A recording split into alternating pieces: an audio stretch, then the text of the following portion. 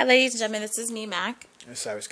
And today we're going to go ahead and talk about bliss, because this idea came up actually when I was listening to one of my podcasts I like to listen to, and it's at www.radiolab.org. And basically what Radiolab is, it kind of helps people. It's kind of like a radio show, but it uses like audio engineering. So they usually do things in like audio documentary, similar to National Public Radio, NPR. However, they use a lot of interesting audio things that kind of do nice history, a little bit of science, a little philosophical, a little stuff about philosophy, about the human experience. And they kind of like let your imagination learn things. So the host is Jab Murad, and then there's also who's a younger man than his older host, which is great because the dynamics between the two ages is really interesting for understanding. And the older gentleman is Robert Kurlich. So I've been listening to this, and I've kind of like listened to every single one of their podcasts. It's really good for just basically, to me, it's for the human experience. But they did a show recently about bliss. Me and Siris actually went to one of their traveling shows. It's visual, but it's audio. And how'd you like it? You put me onto them. I enjoyed it a lot. I think science is very important, and I like their style. They make it fun, and it's kind of like they make it fun. They make it hip. And the thing I liked about their show is, like, you see, like, everybody in their show is kind of smart. Like, the audience. You wouldn't really go to their show if you don't really like science, but it's done in such a way that makes it cool. And for a newcomer who may not be used to that, it makes you feel inviting. Mm-hmm. And and I love how they package their stuff, and I enjoyed it, and I respect their work as I'm starting to listen to more of their shows. So I definitely have a lot of respect for what they do. Yeah, and I really like it because they'll do stuff like you kind of like experience things from someone else's perception. Like, they talked. I remember the one we talked about was the evolution of the eye and light. It was like about darkness, and they're talking about like what perception of darkness means for someone who was blind, their experience versus like an astronaut that was up. Remember, he was up in like outer space, and he thought he was going to die because they were going to like lose their space shuttle. It's just really interesting, but they kind of like tell a story, so it's kind of like storytelling, but they add like audio, but it's also very educational. So one of the most recent ones they had was about basically bliss. So they had different types of stories, and they had a story about Mr. Bliss, who was like an 86-year-old guy who, there's like all different types of stories. I don't want to get into it. I highly recommend people to get into it. But basically, it made me come up with the reason we should talk about it. It was talking about like bliss. So the question is like, what exactly is bliss? And what do people, what's the difference between bliss and what's the difference between happiness? And that was like the question. No one really knew how to answer that. So how would you describe bliss? For me, I would describe bliss as a state of being. I would describe it as your heart chakra vibrating at a certain energy, certain frequency, that no matter what happens to you, you stay content. It's a little different than happiness, because happiness is sort of like, it's like, from my perspective, it's a low emotion that can go up and down. It's kind of connected to sadness.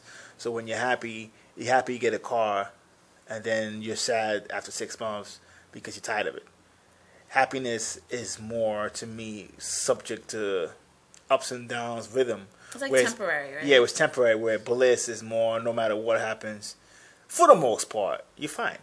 Because it's your heart chakra is vibrating at a certain frequency. That no matter what happens, the heart chakra is unique because it could take in low frequencies, it could take in high frequencies. Mm-hmm. So when you're really vibrating on bliss, you should be able to maintain that attitude no matter what happens for the most part. Mm-hmm. So I think it's a much higher level than happiness. To me, it's much more stable and it's consistent. And from my perspective, it's probably happy. It's probably a little bit higher than what people call happiness, from my perspective.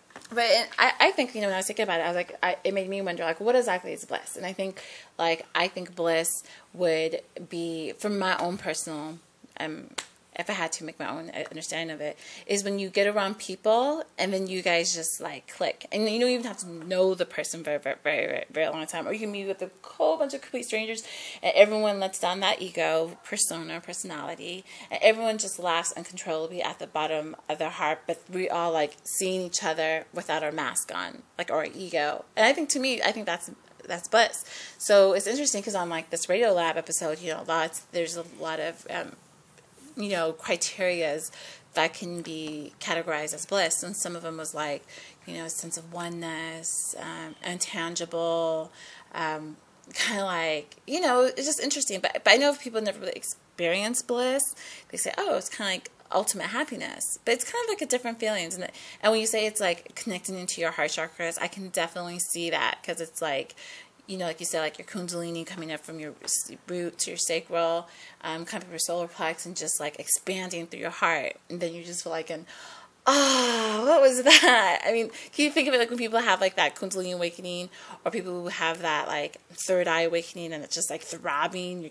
People who know what I'm talking about, I'm talking about where your third eye is just thriving. You're like, wow, this is crazy. Or you feel that crown chakra thriving.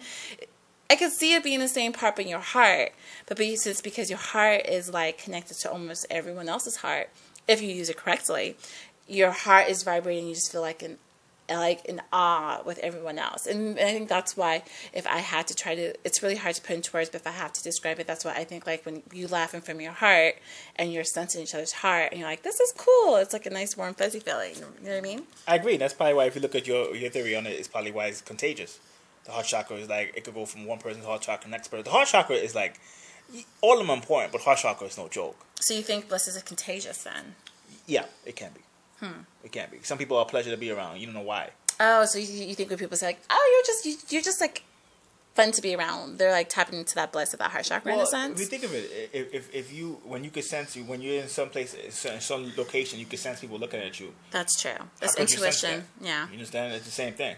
Right. So, I mean, in fact, a lot of times when people talk about like being able to sense people's feelings, it's really the heart chakra. Like the heart is like before you get to the head, before that telepathy that people talk about, it actually goes from the gut. The gut is the first. Yeah, just like then it goes. Yeah, that's true. Then it goes to the heart. And that's true, and that's why I realized too, if people have like a blocked heart chakra, you can kind of like, once you start tapping into like the higher chakras, you can kind of sense it. Like, I don't know, like that person's really cool and saying all the right things logically, but something just doesn't feel right, and it's not coming from your gut. People say, get that gut feeling, it's coming from like your heart. Mm-hmm. Like now, I'm noticing like I can sense people's heart chakras, and you can feel like, because you're cool, I'm going to stay with you because I don't want to see your true colors. So like I can sense you, but I'm going to keep it distant. You know what I mean? And that's so true. But never thought of it, but it's true. It's like when you have that kundalini awakening from your third eye or your crown chakra, it's basically the same thing you have from your heart. Mm-hmm. So do you think a lot of people have access to that bliss, or is it more common, or what I mean? It's definitely not more common. It's becoming more common now, like, than in the past. I think so too. I definitely think it's more extreme though. I definitely think for some people, they have no. That's majority. Have no clue. That's true. Never even. They're like, what the heck are you guys talking about? Most people have never even sensed happiness. I mean, we talk about bliss. Most people have never even sensed happiness more than 2 months, like 3 weeks worth of happiness. Yeah, no, that's the question. What exactly is happiness? How who's been happy for like 3 straight months? Like, you don't really even see that, to be honest. Someone who's always high. No, because they cry. I don't know. We don't have any more drugs. They're like, wait a second, I'm sad. I definitely think bliss is important because the heart chakra, vibrating on that level at for this days and times is very important, because the heart chakra, you have to be able to transmute negative energy, because it's a whole bunch of negative energy. So you think that's like being residing in your heart chakra is consistently transmuting negative energy? I mean, I'm sure somebody could look at a more scientific version of it, but from an esoteric version, there's no question. The heart chakra is the one chakra that could transform lower energy to higher energy. But sometimes if you have, like, I know, like, if I'm, like, sometimes I have my days when I'm, like, completely sensitive in my heart chakras. There's sometimes it's just, like, I'm numb. Of course, it depends on different things. But sometimes I don't even like being around people if I'm too, like my heart's too open. And that's not being different as being compassionate. You want to heal everyone. It's just being like knowing your limits, I guess, right? Well, in alchemist traditions, the heart chakra we relate to copper. And copper is actually more electrical than gold and silver. Look it up. It transmutes more energy. That's but true. it's not. It's gold and silver more stable. So copper, it's like Venus personalities.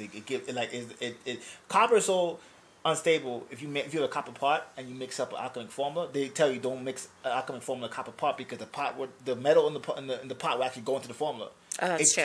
It gives yourself away too much. That's true. So sometimes people have strong heart chakras, but that doesn't mean bliss is when your heart chakra is stable. Stable. That's true. Big difference. That's true.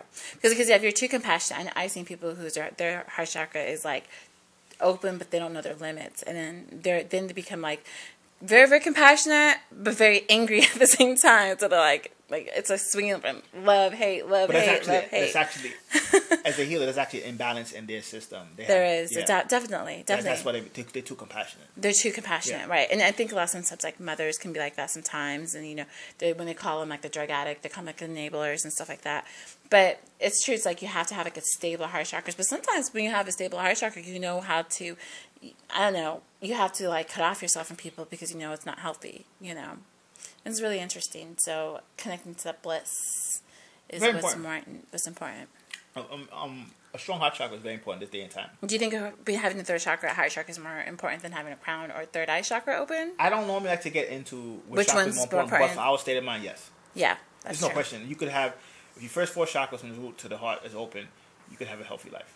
That's true. You understand? If your crown chakra is open, but the lower chakras are not, you're not gonna be healthy. And that's not gonna be you're gonna be like out of like people are gonna have to ground you. We see all that all the time. People like out of this world, space cadet. Because sometimes it's people say, how could you have a crown chakra is open and the root chakra is not? Well, they don't understand how energy flows. If you're more cosmic, you can have stronger upper chakra. But that's very rare. Yeah, but it's possible. It's there. That does happen. And then if you're stronger earthwise, your lower chakras is coming from the feet up. Right. It's different. So it depends how your energy vibrates. Right. You understand? So there's anomalies, though. There's no question. So to me, the heart chakra, for our state of mind, where we're eating Monsanto foods, and I could go on and on.